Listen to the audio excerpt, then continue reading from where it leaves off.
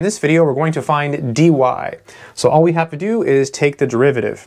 So when you take the derivative of y, you simply get dy. The derivative of cosecant is negative cosecant cotangent. But here we have a 9x. So we have to use the chain rule. So it'll be negative cosecant of 9x cotangent of 9x times the derivative of the inside function. So our inside function is 9x, so its derivative is 9.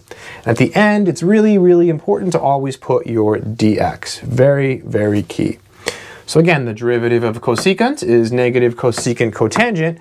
We have an inside piece, that's 9x, its derivative is 9, and let's not forget the dx. The last thing to do is maybe put the 9 in the front. So we have dy equals negative 9 cosecant of 9x, cotangent of 9x, and then we have our dx at the end.